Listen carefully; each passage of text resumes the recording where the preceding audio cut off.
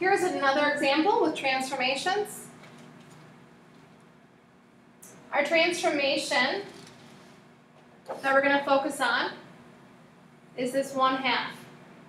So let's talk about the parent. The parent is a square root function. So if you remember the square root function for a parent, kind of starts off here and goes off to the right.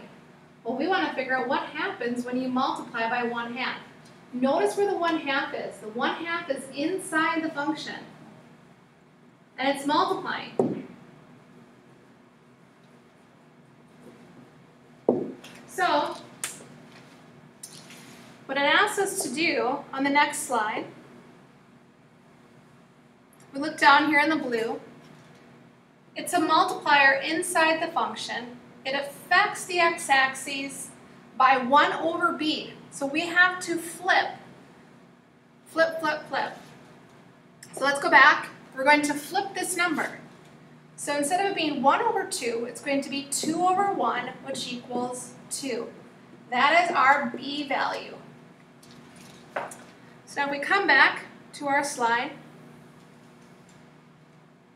Is our b value greater than 1 or is it a fraction?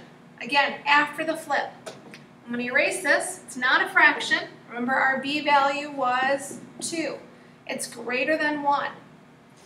So the rule is it's a horizontal stretch by b, by 2.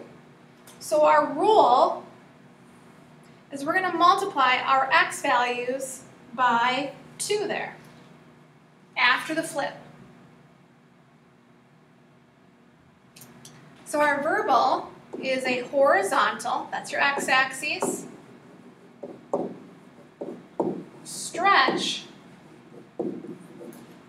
by 2. The rule is we're multiplying all the x values by 2, by whatever that b is. All right, so we're going to multiply this by 2. Our g of x function is the square root of 1/2 with x. F of x equals the square root of x. All right, so let's go ahead and evaluate. The square root of -2 doesn't exist. Negative doesn't exist. Same thing happens with square root of -1. Well, the square root of 0 will be our first number. Square root of 1 is 1.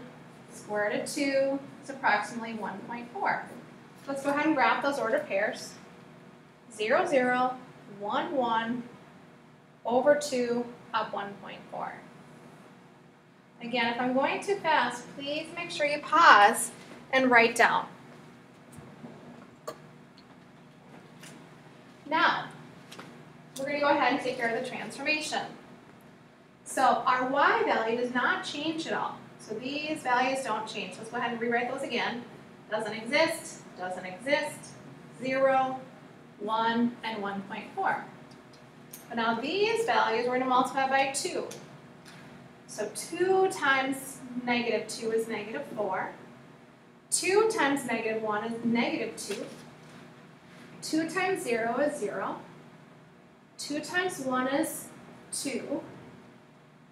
2 times 1.4 is 2.8. All right, let's go ahead and graph those. 0, 0, over 2, up 1, over 2.8, up 1.4. And there is our g of x function. Now let's talk about the domain and range. For the domain, do this in yellow. Remember, domain works on your x-axis. So x equals 0 here. Everything to the right of that line exists. So we say then x is greater than or equal to 0. Now I'm going to go to the changes to a green line. Horizontal line, that's our range. Y value is 0. So everything above that green line exists. So we say that our range then is y is greater than or equal to 0. And this is for our g of x function.